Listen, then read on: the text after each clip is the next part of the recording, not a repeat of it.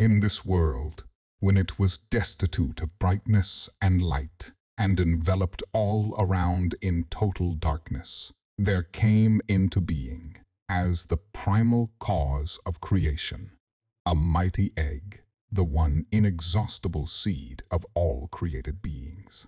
It is called Mahadevya, and was formed at the beginning of the Yuga, in which we are told was the true light Brahma, the eternal one, the wonderful and inconceivable being present alike in all places, the invisible and subtle cause, whose nature partaketh of entity and non-entity.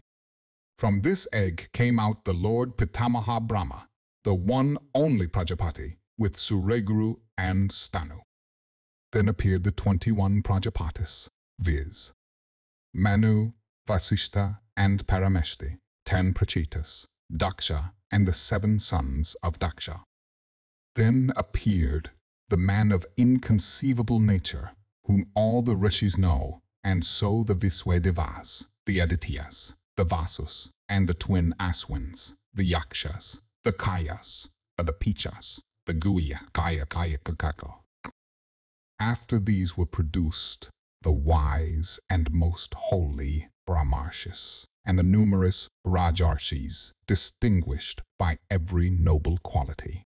So the water, the heavens, the earth, the air, the sky, the points of the heavens, the years, the seasons, the months, the fortnights, called pakshas, with day and night in due succession.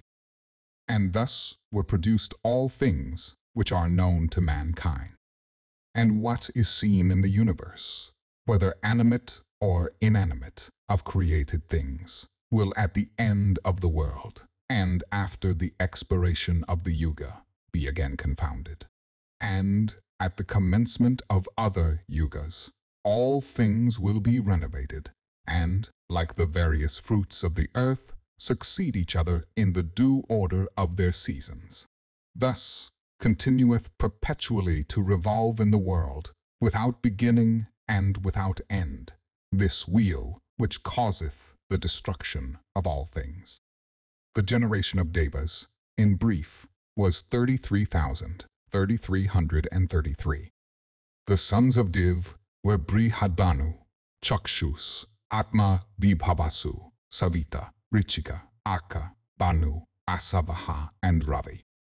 Of these Vivaswans of old, Mahya was the youngest, whose son was Debavrata. The latter had for his son Suvrata, who, we learn, had 3 sons, Dasajyoti, Satajyoti, and Sahasrajyoti, each of them producing numerous offspring. The illustrious Dasajyoti had 10,000, Satajyoti 10 times that number, and Sahasrajyoti 10 times the number of Satajyoti's offspring. From these are descended the family of the Kurus, of the Yadus, and of Bharata, the family of Yayati, and of Ikshwaku, also of all the Rajarshis. Numerous also were the generations produced, and very abundant were the creatures and their places of abode. The mystery which is threefold, the Vedas, Yoga, and Vijnana Dharma, Artha, and Kama, also various books upon the subject of Dharma, Artha, and Kama, also rules for the conduct of mankind, also histories and discourses with various Srutis, all of which, having been seen by the Rishi Vyasa, are herein. Due order mentioned as a specimen of the book. The Rishi Vyasa published this mass of knowledge in both a detailed and an abridged form. It is the wish of the learned in the world to possess the details and the abridgment. Some read the Bharata beginning with the initial mantra, invocation, others with the story of Astika, others with Uparishara, while some Brahmanas study the whole. Men of learning display their various knowledge of the institutes in commenting on the composition. Some are skillful in explaining it, while others in remembering its contents. The son of Satyavati, having, by penance and meditation, analyzed the eternal Veda, afterwards composed this holy history, when that learned Brahmashi of strict vows, the noble Dvaipayana Vyasa, offspring of Parasara, had finished this greatest of narrations, he began to consider how he might teach it to his disciples. And the possessor of the 6 attributes, Brahma, the world's preceptor, knowing of the anxiety of the Rishi Dwapayana, came in person to the place where the latter was, for gratifying the saint and benefiting the people. And when Vyasa, surrounded by all the tribes of Munis, saw him, he was surprised, and, standing with joined palms, he bowed and ordered a seat to be brought. And Vyasa, having gone round him, who is called Hiranyaga, seated on that distinguished seat, stood near it, and being commanded by Brahma Parameshti, he sat down near the seat, full of affection and smiling in joy. Then the greatly glorious Vyasa, addressing Brahma Parameshti, said, O divine Brahma, by me a poem hath been composed, which is greatly respected. The mystery of the Veda, and what other subjects have been explained by me, the various rituals of the Upanishads with the Iyengas, the compilation of the Puranas and history formed by me and named after the 3 divisions of time, past, present, and future, the determination of the nature of decay, fear, disease, existence, and non-existence, a description of creeds and of the various modes of life, rule for the forecasts, and the import of all the Puranas, an account of asceticism and of the duties of a religious student, the dimensions of the sun and moon, the planets, constellations, and stars, together with the duration of the 4 ages, the Rik, Sama, and Yajur Vedas, also the Adhyatama, the sciences called Nyaya, orthoaphy, and treatment of diseases, charity, and Pasupadadharma, birth, celestial and human, for particular purposes, also a description of places of pilgrimage and other holy places of rivers, mountains, forests, the ocean, of heavenly cities and the kalpas, the art of war, the different kinds of nations and languages, the nature of the manners of the people, and the all-pervading spirit. All these have been represented. But, after all, no writer of this work is to be found on earth. Brahma said, I esteem thee for thy knowledge of divine mysteries, before the whole body of celebrated munis distinguished for the sanctity of their lives. I know thou hast revealed the divine word, even from its first utterance, in the language of truth. Thou hast called thy present work a poem, wherefore it shall be a poem. There shall be no poets whose works may equal the descriptions of this poem, even as the 3 other modes called asrama are ever unequal in merit to the domestic asrama. Let Ganesa be thought of, O Muni, for the purpose of writing the poem. Sati said, Brahma, having thus spoken to Vyasa, retired to his own abode. Then Vyasa began to call to mind Ganesa. And Ganesa, obviator of obstacles, ready to fulfill the desires of his votaries, was no sooner thought of than he repaired to the place where Vyasa was seated. And when he had been saluted, Vyasa addressed him thus, O guide of the Ganas, be thou the writer of the Mahabharata, which I have formed in my imagination, and which I am about to repeat. Ganesa, upon hearing this address, thus answered, I will become the writer of thy work, provided my pen do not for a moment cease writing. And Vyasa said unto that divinity, wherever there be anything thou dost not comprehend, cease to continue writing. Ganesa, having signified his assent by repeating the word proceeded to write, and Vyasa began, and by way of diversion, he knit the knots of composition exceeding close, by doing which he dictated this work according to his engagement. I am, continued Sati, acquainted with 8,800 verses, and so is Sukha, and perhaps Sanjaya. From the mysteriousness of their meaning, O Muni, no one is able, to this day, to penetrate those closely knit, difficult slokas. Even the omniscient Gangsa took a moment to consider. while Vyasa, however, continued to compose other verses in great abundance. The wisdom of this work, like unto an instrument of applying collyrium, hath opened the eyes of the inquisitive world, blinded by the darkness of ignorance. As the sun dispelleth the darkness, so doth the Bharata, by its discourses on religion, profit, pleasure, and final release, dispel the ignorance of men. As the full moon by its mild light expandeth the buds of the water lily, so this Purana, by exposing the light of the Shruti, hath expanded the human intellect.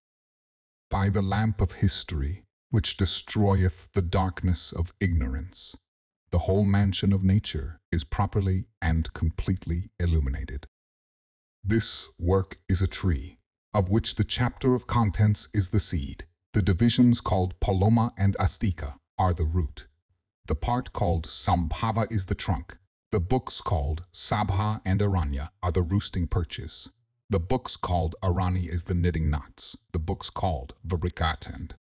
Udyoga the pith. The book named Bhishma, the main branch. The book called Drona, the leaves. The book called Karna, the fair flowers. The book named Salya, their sweet smell. The books entitled Strai and Aishika, the refreshing shade. The book called Santi, the mighty fruit. The book called Aswamedha, the immortal sap. The denominated Asramavasika, the spot where it groweth. And the book called Mozola is an epitome of the Vedas and held in great respect by the virtuous Brahmanas.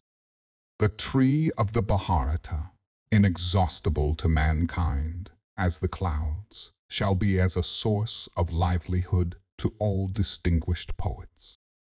Sati continued, I will now speak of the undying, flowery, and fruitful productions of this tree, possessed of pure and pleasant taste, and not to be destroyed, even by the immortals.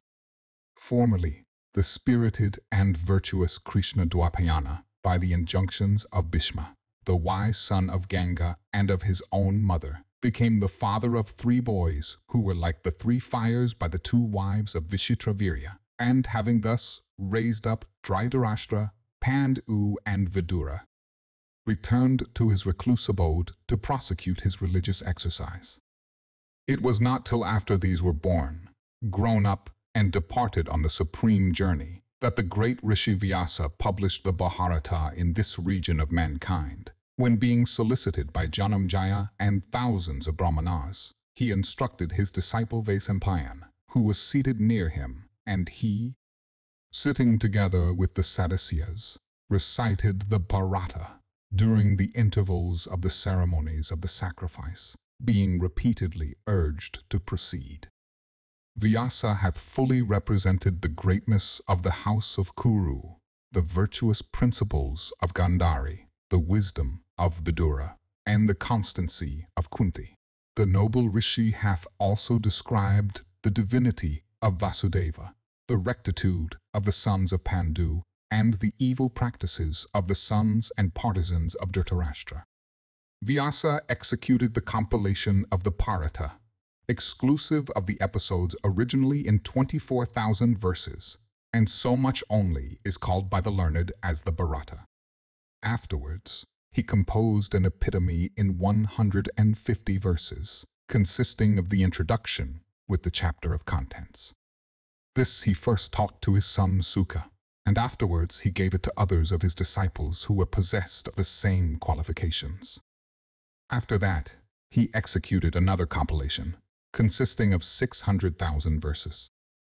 Of those, 300,000 are known in the world of the Devas, 1,500,000 in the world of the Pitris, 1,400,000 among the Gandharvas, and 100,000 in the regions of mankind.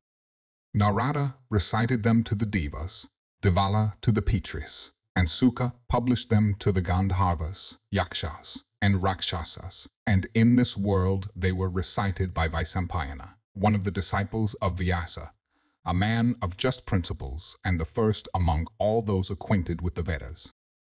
Know that I, Ati, have also repeated 100,000 verses. Yudhishthira is a vast tree, formed of religion and virtue. Arjuna is its trunk, Bhimasena. Its branches, the two sons of Madri, are its full-grown fruit and flowers, and its roots are Krishna, Brahma, and the Brahmanas. Pandu, after having subdued many countries by his wisdom and prowess, took up his abode with the Munis in a certain forest as a sportsman, where he brought upon himself a very severe misfortune for having killed a stag coupling with its mate, which served as a warning for the conduct of the princes of his house as long as they lived. Their mothers, in order that the ordinances of the law might be fulfilled, admitted as substitutes to their embraces the gods Dharma, Vayu, Sakra, and the divinities the twin Aswins. And when their offspring grew up, under the care of their two mothers, in the society of ascetics, in the midst of sacred groves and holy recluse abodes of religious men, they were conducted by rishis into the presence of Dhritarashtra and his sons, following as students in the habit of brahmacharis, having their hair tied in knots on their heads. "These our pupils," said they, "are as your sons, your brothers, and your friends. They are Pandavas." Saying this, the Munis disappeared. When the Kauravas saw them introduced as the sons of Pandu, the distinguished class of citizens shouted exceedingly for joy. Some, however, said they were not the sons of Pandu. Others said they were, while a few asked how they could be his offspring, seeing he had been so long dead. Still on all sides, voices were heard crying, "They are on Auk, welcome. Through divine providence, we behold the family of Pandu. Let their welcome be proclaimed." As these acclamations ceased, the plaudits of invisible spirits, causing every point of the heavens to resound, were tremendous. There were showers of sweet-scented flowers and the sound of shells and kettle drums.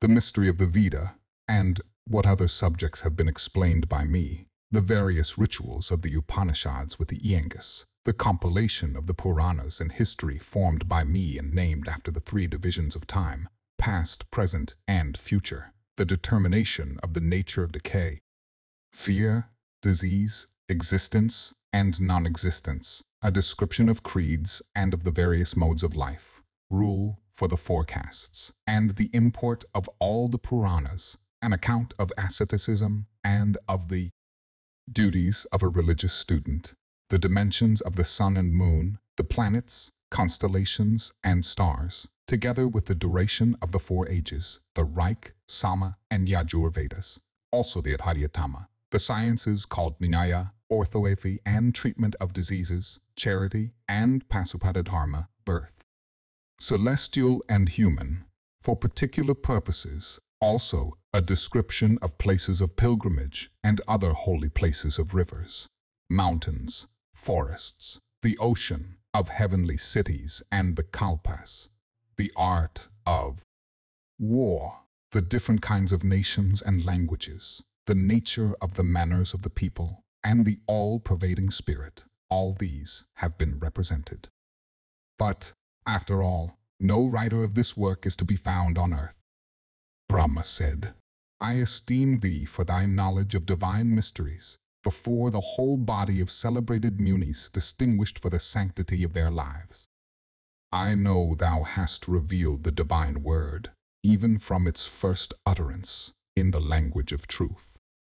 Thou hast called thy present work a poem, wherefore it shall be a poem.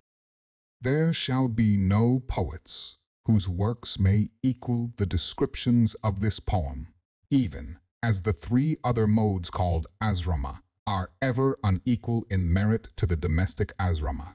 Let Ganesa be thought of, O Muni, for the purpose of writing the poem."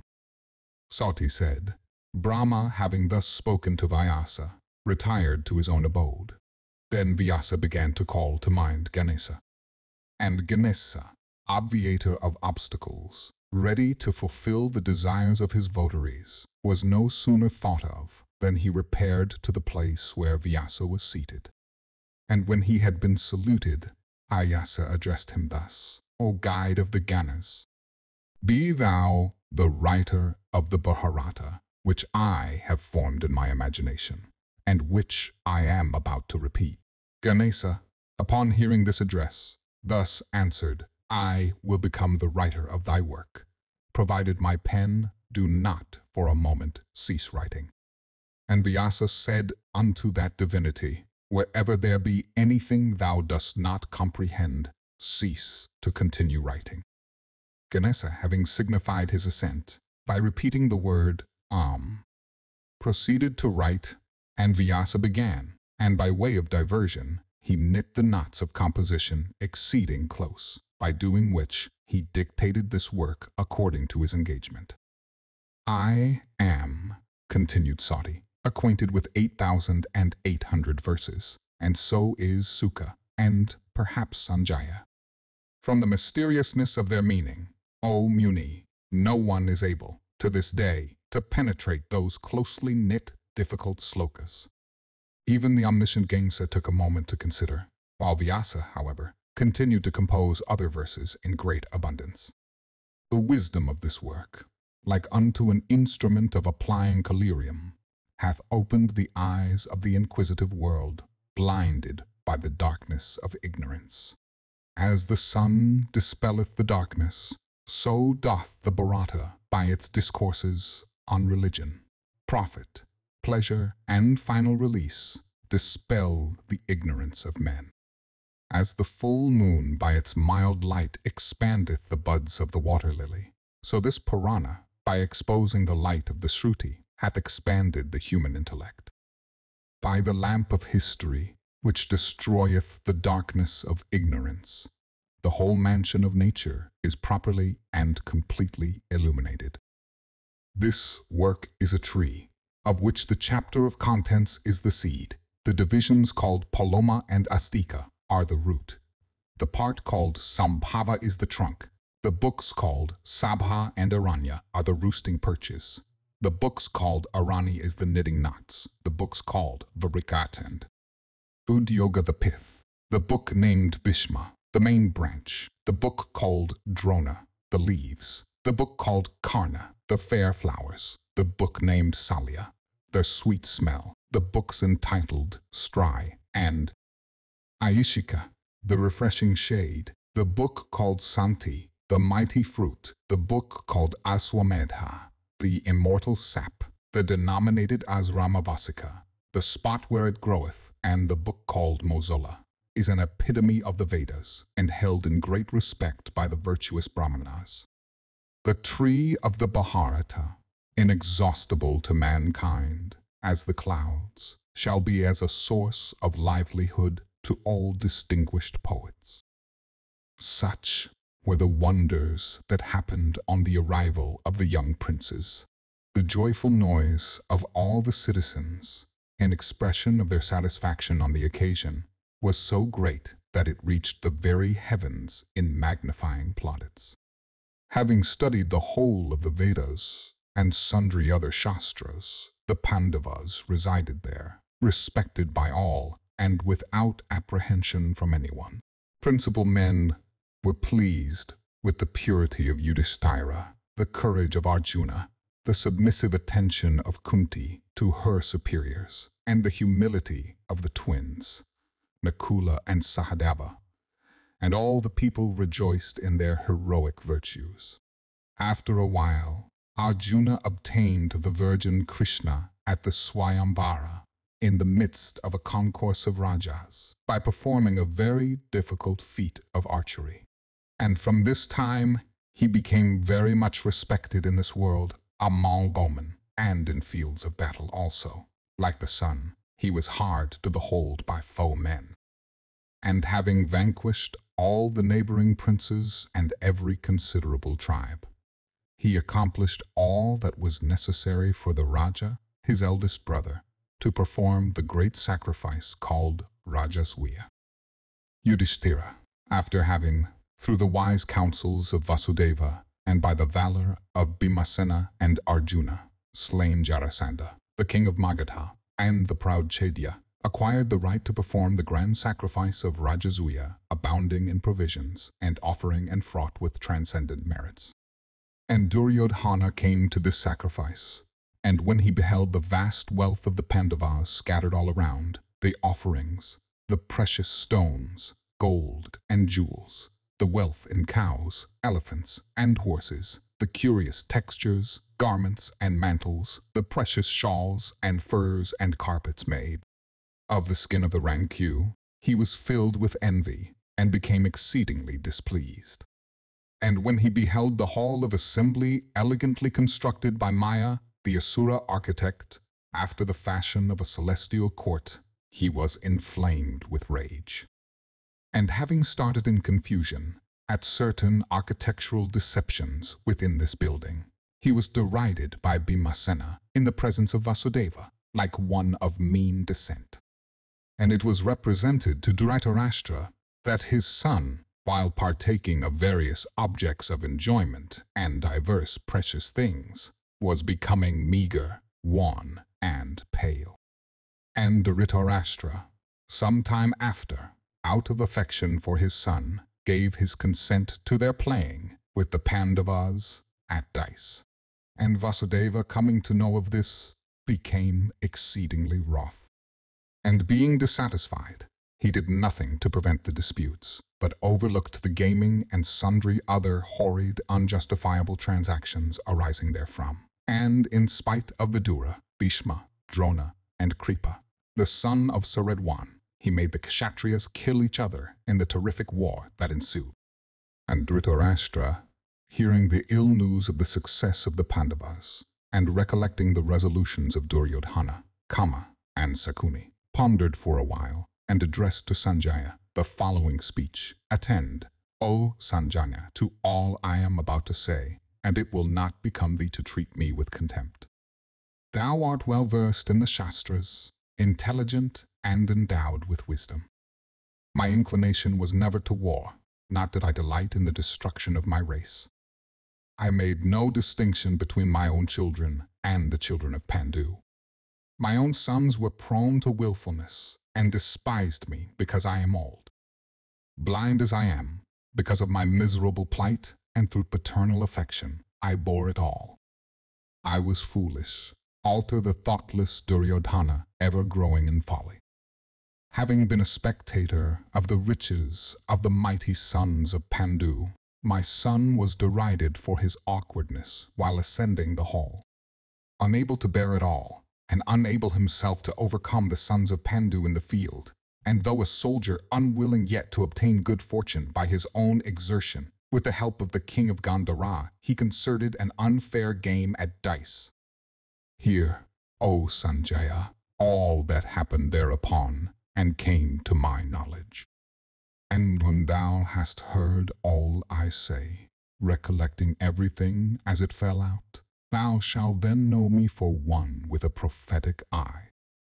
When I heard that Arjuna, having bent the bow, had pierced the curious mark and brought it down to the ground, and bore away in triumph the maiden Krishna, in the sight of the assembled princes, then, O Sanjaya, I had no hope of success.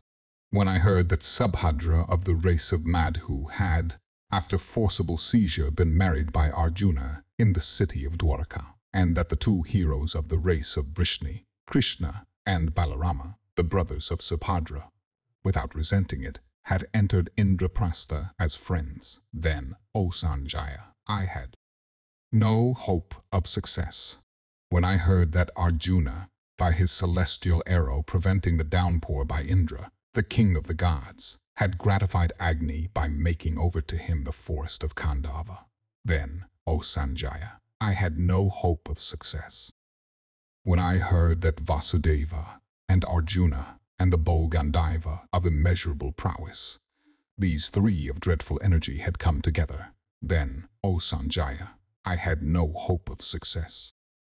When I heard that upon Arjuna having been seized with compunction on his chariot and ready to sink, Krishna showed him all the worlds within his body, then, O Sanjaya, I had no hope of success. When I heard that Bhishma, the desolator of foes, killing 10,000 charioteers every day in the field of battle, had not slain any amongst the Pandavas, then, O Sanjaya, I had no hope of success. When I heard that Bhishma, the righteous son of Ganga, had himself indicated the means of his defeat in the field of battle, and that the same were accomplished by the Pandavas with joyfulness, then, O Sanjaya, I had no hope of success. When I heard that Arjuna, having placed Sikandin before himself in his chariot, had wounded Bhishma of infinite courage and invincible in battle, then, O Sanjaya, I had no hope of success.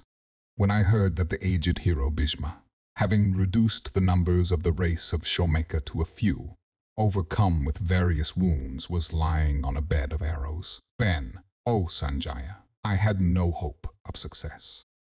When I heard that upon Bhishma's lying on the ground with thirst for water, Arjuna, being requested, had pierced the ground and allayed his thirst, then, O Sanjaya, I had no hope of success. When Bayu, together with Indra and Surya, united as allies for the success of the sons of Kunti, and the beasts of prey, by their inauspicious presence, were putting us in fear, then, O Sanjaya, I had no hope of success. When the wonderful warrior Drona, displaying various modes of fight in the field, did not slay any of the superior Pandavas, then, O Sanjaya, I had no hope of success. When I heard that the Mahabharata, Sansaptakas of our army appointed for the overthrow of Arjuna, were all slain by Arjuna himself, then, O Sanjaya, I had no hope of success. When I heard that our disposition of forces, impenetrable by others, and defended by Bharadwaja himself well armed, had been singly forced and entered by the brave son of Subhadra, then, O Sanjaya, I had no hope of success. When I heard that our Maharathas, unable to overcome Arjuna, with jubilant faces, after having jointly surrounded and slain the boy Abhimanyu, then, O Sanjaya, I had no hope of success. When I heard that the blind Kauravas were shouting for joy after having slain Abhimanyu, and that thereupon Arjuna in anger made his celebrated speech referring to Sandhava, then, O Sanjaya, I had no hope of success. When I heard that Arjuna had vowed the death of Sandhava and fulfilled his vow in the presence of his enemies, then, O Sanjaya, I had no hope of success. When I heard that, upon the horses of Arjuna being fatigued, Vasudeva releasing them made them drink water, and bringing them back and reharnessing them continued to guide them as before, then, O Sanjaya, I had no hope of success. When I heard that, while his horses were fatigued, Arjuna, staying in his chariot, checked all his assailants, then, O Sanjaya, I had no hope of success.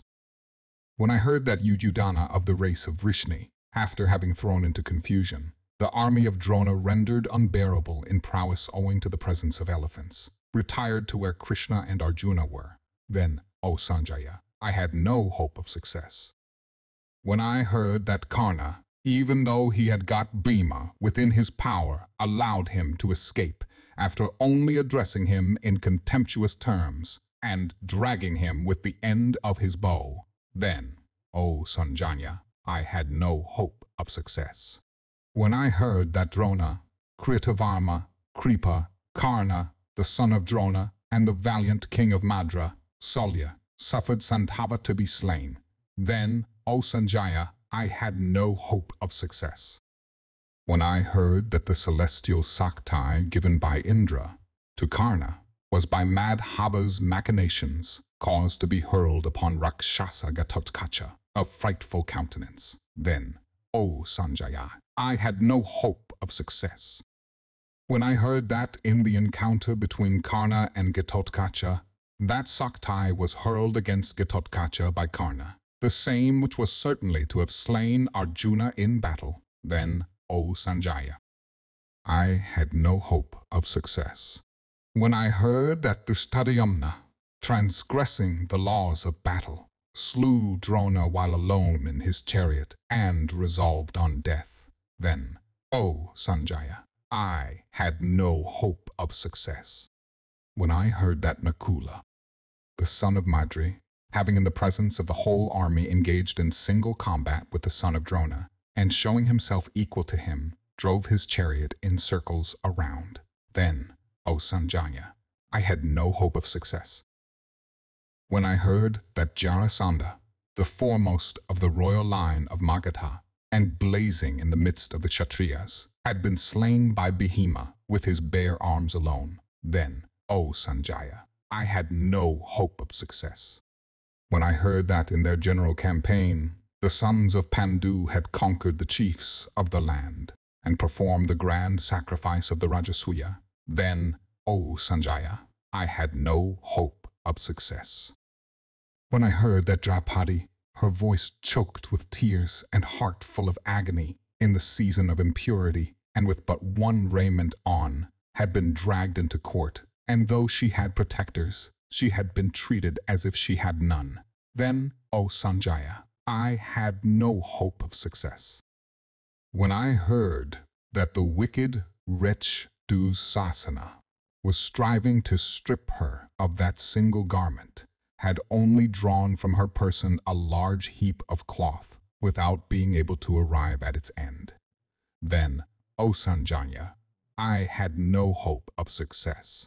When I heard that Yudhishthira, beaten by Sabala at the game of dice and deprived of his kingdom as a consequence thereof, had still been attended upon by his brothers of incomparable prowess, then, O Sanjanya, I had no hope of success. When I heard that the virtuous Pandavas weeping with affliction had followed their elder brother to the wilderness and exerted themselves variously for the mitigation of his discomforts, then, O Sanjaya, I had no hope of success. When I heard that Yudhishthira had been followed into the wilderness by Snatakas and noble-minded Brahmanas who live upon alms, then, O Sanjaya, I had no hope of success. When I heard that Arjuna, having in combat pleased the god of gods, Triambaka, the three-eyed in the disguise of a hunter, obtained the great weapon Pasupata, then, O Sanjanya, I had no hope of success. When I heard that the just and renowned Arjuna, after having been to the celestial regions, had there obtained celestial weapons from Indra himself, then, O Sanjaya, I had no hope of success. When I heard that afterwards Arjuna had vanquished the Kalakayas and the Palomas proud with the boon they had obtained, and which had rendered them invulnerable even to the celestials, then, O Sanjaya, I had no hope of success. When I heard that Arjuna, the chastiser of enemies, having gone to the regions of Indra for the destruction of the Asuras, had returned then successful, then, O Sanjaya, I had no hope of success. When I heard that Bhima and the other sons of Pritha, Kunti, accompanied by Vaisarana, had arrived at that country which is inaccessible to man, then, O Sanjaya, I had no hope of success. When I heard that my sons, guided by the counsels of Karna, while on their journey of Ghoshayatra, had been taken prisoners by the Gandharvas and were set free by Arjuna, then, O Sanjaya, I had no hope of success. When I heard that Dharma, the god of justice, having come under the form of a yaksha, had proposed certain questions to Yudhishthira, then, O Sanjaya, I had no hope of success. When I heard that my sons had failed to discover the Pandavas under their disguise, while residing with Draupadi in the dominions of Virata, then, O Sanjaya, I had no hope of success. When I heard that the principal men of my side had all been vanquished by the noble Arjuna with a single chariot while residing in the dominions of Virata, then, O Sanjaya, I had no hope of success. When I heard that Vasudeva of the race of Madhu, who covered this whole earth by 1 foot, was heartily interested in the welfare of the Pandavas, then, O Sanjaya, I had no hope of success. When I heard that the king of Matsya had offered his virtuous daughter Uttara to Arjuna, and that Arjuna had accepted her for his son, then, O Sanjaya, I had no hope of success. When I heard that Yudhishthira, beaten at dice, deprived of wealth, exiled and separated from his connections, had assembled yet an army of 7 Akshauhinis, then, O Sanjaya, I had no hope of success. When I heard Narada declare that Krishna and Arjuna were Nara and Narayana, and he, Narada, had seen them together in the regions of Brahma, then, O Sanjaya, I had no hope of success. When I heard that Krishna, anxious to bring about peace for the welfare of mankind, had repaired to the Kurus and went away without having been able to effect his purpose, then, O Sanjaya, I had no hope of success. When I heard that Kama and Duryodhana resolved upon imprisoning Krishna displayed in himself the whole universe, then, O Sanjaya, I had no hope of success. Then I heard, at the time of his departure, Pritha, Kunti, standing, full of sorrow, near his chariot received consolation from Krishna. Then, O Sanjaya, I had no hope of success. When I heard that Vasudeva and Bhishma, the son of Santanu, were the counselors of the Pandavas, and Drona, the son of Bharadwaja, pronounced blessings on them, then, O Sanjaya, I had no hope of success. When Kama said unto Bhishma, I will not fight when thou art fighting, and, quitting the army, went away, then, O Sanjaya, I had no hope of success. When upon the death of Drona, his son misused the weapon called Narayana, but failed to achieve the destruction of the Pandavas, then, O Sanjaya, I had no hope of success. When I heard that Bhimasena drank the blood of his brother Dusasana in the field of battle without anybody being able to prevent him, then, O Sanjaya, I had no hope of success. When I heard that the infinitely brave Karna, invincible in battle, was slain by Arjuna in that war of brothers, mysterious even to the gods, then, O Sanjaya, I had no hope of success. When I heard that Yudhishthira, the just, overcame the heroic son of Drona, Dusasana, and the fierce Kritavarman, then, O Sanjaya, I had no hope of success.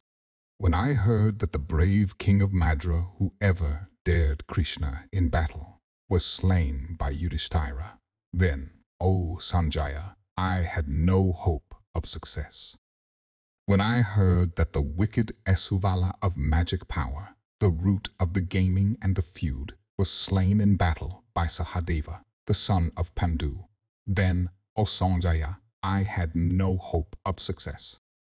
When I heard that Duryodhana, spent with fatigue, having gone to a lake and made a refuge for himself within its waters, was lying there alone, his strength gone and without a chariot, then, O Sanjaya, I had no hope of success.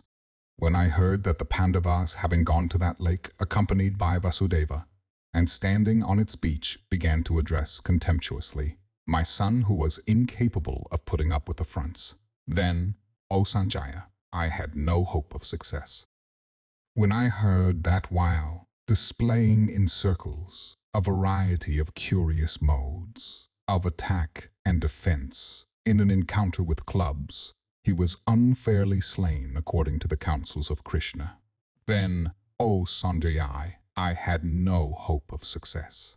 When I heard the son of Drona and others, by slaying the Panchalas and the sons of Draupadi in their sleep, perpetrated a horrible and infamous deed, then, O Sanjaya, I had no hope of success.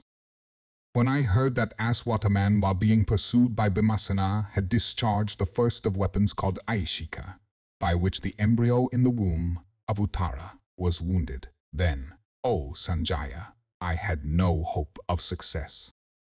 When I heard that the weapon Brahmashira, discharged by Aswataman, was repelled by Arjuna with another weapon over which he had pronounced the word Sasti, and that Aswataman had to give up the jewel-like excrescence on his head, then, O Sanjaya, I had no hope of success. When I heard that upon the embryo, in the womb of Virata's daughter being wounded by Aswataman with a mighty weapon, Dwapayana, and Krishna pronounced curses on him, then, O Sanjaya, I had no hope of success. Alas, Gandhari, destitute of children, grandchildren, parents, brothers, and kindred, is to be pitied. Difficult is the task that hath been performed by the Pandavas. By them hath a kingdom been recovered without a rival. Alas, alas, I have heard that the war hath left only 10 alive, 3 of our side, and the Pandavas 7. In that dreadful conflict, 18 Akshohinis of Kshatriyas have been slain. All around me is utter darkness, and a fit of swoon assaileth me. Consciousness leaves me, O Sutta, and my mind is distracted. Sati said, Dhritarashtra, bewailing his fate in these words, was overcome with extreme anguish, and for a time deprived of sense. But being revived, he addressed Sanjaya in the following words. After what hath come to pass, O Sanjaya, I wish to put an end to my life without delay. I do not find the least advantage in cherishing it any longer. Sati said, the wise son of Gavalgana, Sanjaya, then addressed the distressed Lord of Earth while thus talking and bewailing, sighing like a serpent, and repeatedly tainting, in words of deep import. Thou hast heard, O Raja, of the greatly powerful men of vast exertions, spoken of by Vyasa and the wise Narada, men born of great royal families, resplendent with worthy qualities, versed in the science of celestial arms and in glory emblems of Indra, men who, having conquered the world by justice, and performed sacrifices with fit offerings to the Brahmanas, obtained renown in this world, and at last succumbed to the sway of time. Such were Savya, the valiant Mahabharata, Srinjaya, great amongst conquerors, Suhotra, Rantideva, and Kakshivanta, great in glory, Balhaika, Damana, Saryati, Ajita, and Nala, Viswamitra, the destroyer of foes, Ambarisha, great in strength, Maruta, Manu, Ikshaku, Gaya, and Bharata, Rama, the son of Dasaratha, Sasavindund, and Bahajarathra, Kritavarya, the greatly fortunate, and Janamejaya too, and Yayati of good deeds who performed sacrifices, being assisted therein by the celestials themselves, and by whose sacrificial altars and stakes this earth with her habited and uninhabited regions hath been marked all over. These 24 Rajas were formerly spoken of by the celestial Rishi Narada unto Saivya, when much afflicted for the loss of his children. Besides these, other Rajas had gone before, still more powerful than they, mighty charioteers noble in mind, and resplendent with every worthy quality. These were Puru, Kuru, Yadu, Sura, and Viswasrawa, of great glory, Anuha, Yuvanasu, Kakutstha, Vikrami, and Raghu, Bijava, Virihorta, Anga, Beva, Swita, and Vripadguru Lidua, Andrama, Dhamma, Damhobha, Pava, Bala, Apara, Lay, Sega, Gro, Dur, Sambhu, and holy Diva Vridha, Debahuya, Supratika, and Vrihadratta, Mahataha, Vinitatma, Sukratu, and Nala, the king of the Nishadas, Satyavrata, Santabaya, Sumitra, and the chief Subala, Janujanka, Anaranya, Arka, Prayabhritya, Chuchivrata, Balabandhu, Nirmarda, Ketusuringa, and Ridbala, Drishtaketu, Brihatketu, Driptakyu, and Niramaya, Abhikshit, Chapala, Dula Turta, Kripbandhu, and Dried Shudi, Mahapurana, Sambhavya, Paraha, and Sruti.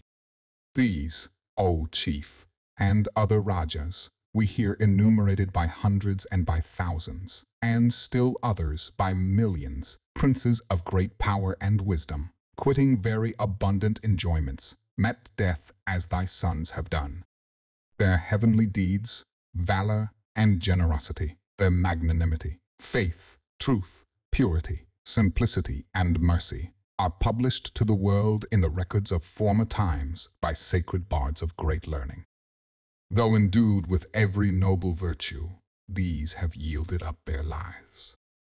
Thy sons were malevolent, inflamed with passion, avaricious, and of very evil disposition.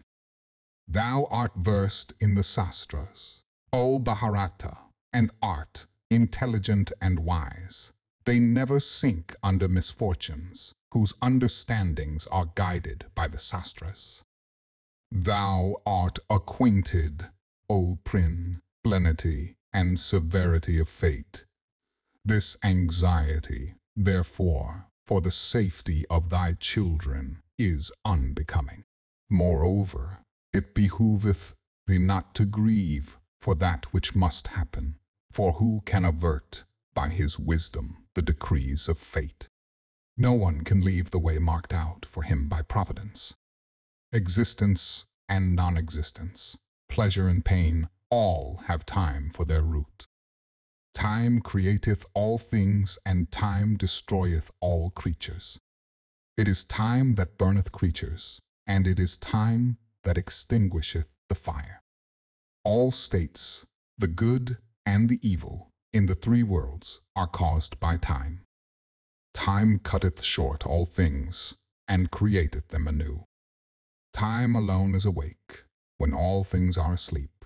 Indeed, time is incapable of being overcome.